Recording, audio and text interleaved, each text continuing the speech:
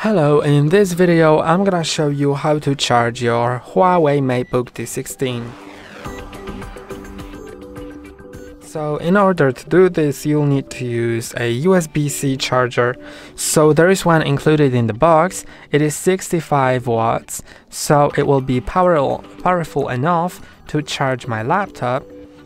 You can also use a different charger, but the small phone chargers, like for example this one, will not be enough because this charger, as I can see, has less than 5 watts, so it will not be enough and it will not even charge. So this one is 65 watts.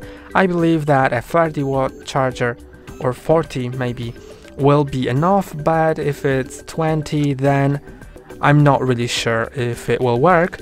Then you just need to plug it into the wall with the cable in,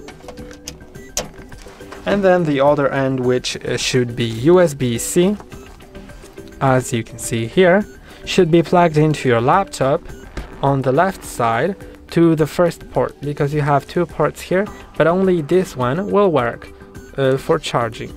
So I'm gonna plug my charger in here. Now this light will light up, so that means that it is charging, and also in the system you'll see your battery here and that it is charging. So that's all for today. Don't forget to like and subscribe. See you next time.